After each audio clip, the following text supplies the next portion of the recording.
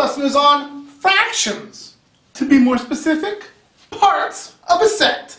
Woohoo! I'm so excited. This is so much fun. I love it. And you're going to love it too. Let's get to it. Here's our set. Woo! A big set it is. Well, what we need to do here is find the fraction that represents the total number of triangles in this set. Well, I'm going to start with finding the denominator. The denominator is the total number of shapes in that set.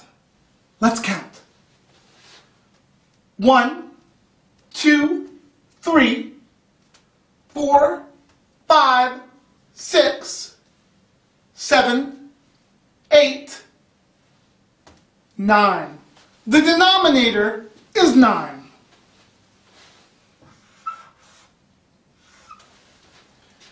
Now we're going to find the numerator. The numerator is the total number of triangles in this set.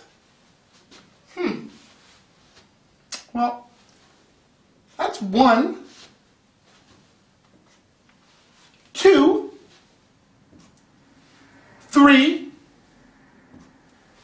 4, 5. The numerator is 5. So the fraction for this set is 5/9. Out of 9 shapes, 5 of them are triangles. Let's move on to our next example. Ta-da!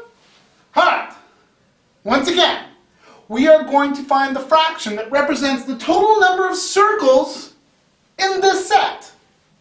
So what do we do first? We have to find the denominator. We have to count all the shapes, and that will be our denominator. Let's do it. 1, 2, 3, 4, 5, 6, 7, 8, 9, 10, 11. Our denominator is 11.